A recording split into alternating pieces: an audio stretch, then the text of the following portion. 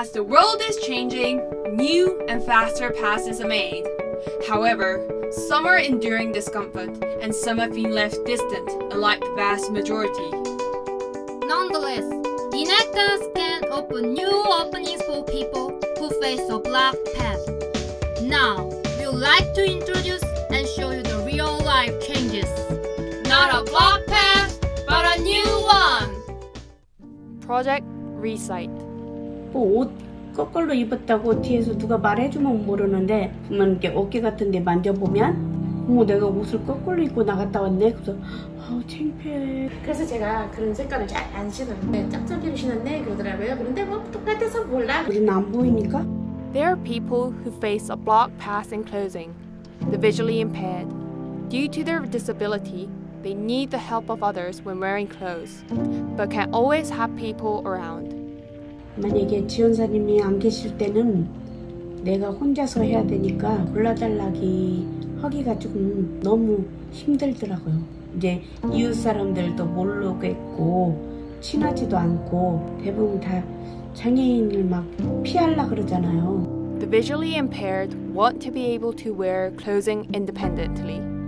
The non-disabled can intuitively absorb clothing information such as color, front and back, by vision.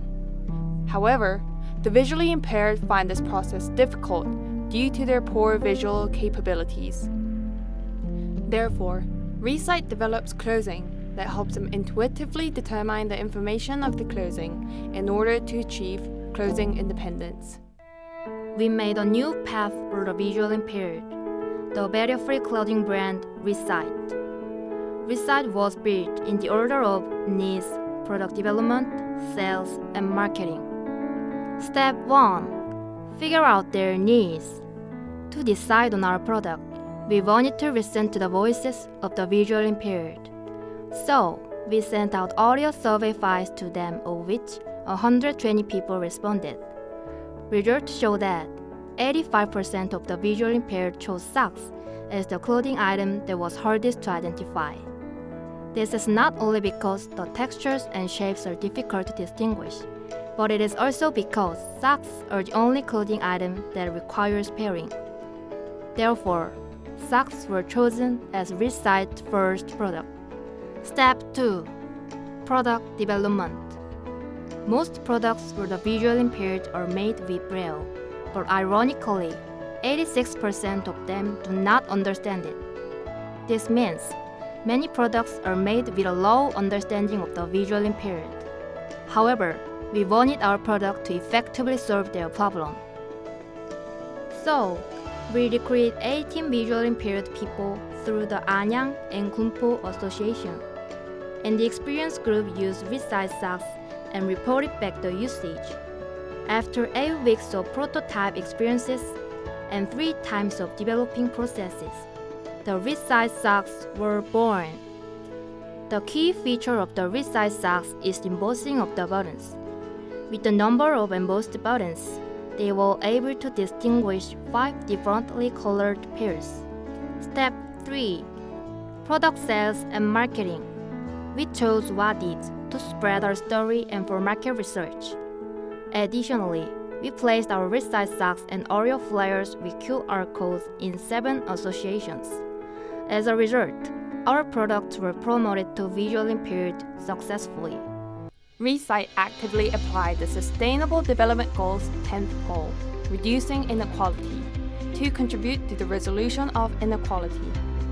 Ms. Jong-suk shared how she was now able to distinguish the color of her socks and wear them without the help of a guardian thanks to the Recyte socks.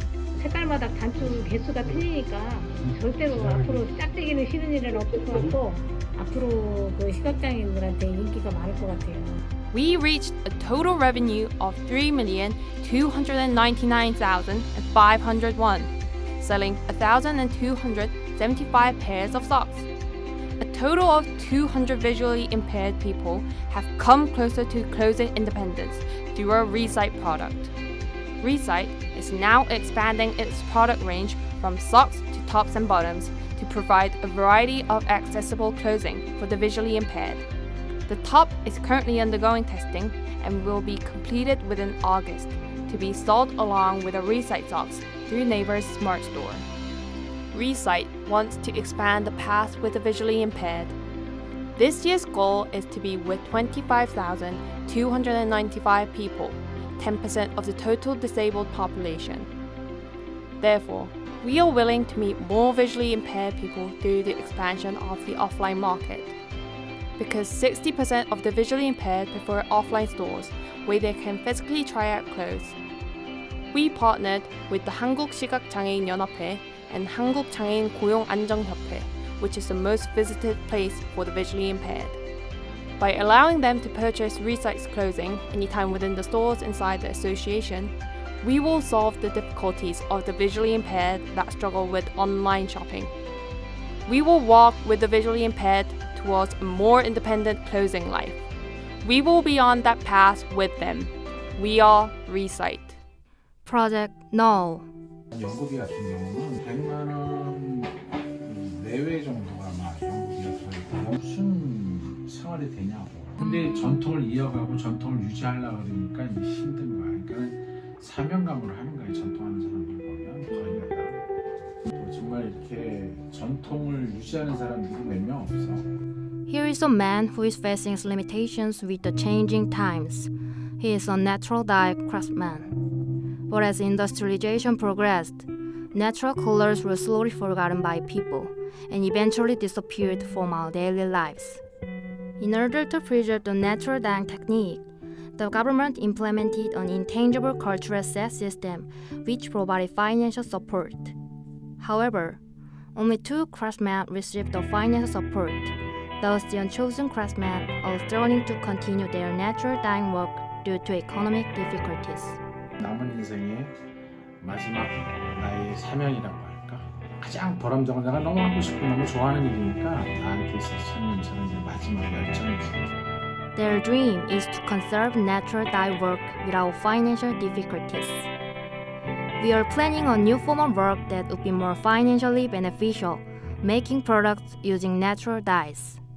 Luckily, with more than 20 years of manufacturing process experience of the craftsman, we found a potential eco-friendly fashion market worth 30 trillion won.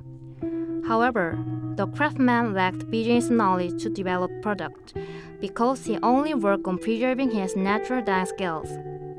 Therefore, Noel will motivate and inspire their ability to enhance their commercialization capabilities through producing and selling marketable natural dye products. This process was conducted in the order of product planning, development, market research, and sustainability. Step 1. Product planning. The natural dye craftsmen lack understanding of product planning methods and the main customers of the eco-friendly market, the MZ generation. In order to increase his understanding of such methods and processes, he trained product planning with Noel's fashion designers. He studied 124 kinds of clothing designs, followed by an 80-hour training session. Having repeated this product planning procedure 3 times, we've met 40 MZ generation customers. With Noel, the professional craftsman was able to plan products that fit the customer's needs. Step 2. Development. Because natural dyeing is a delicate process that is affected by even 1 gram of difference in ingredient and water, we needed to research on how to commercialize it.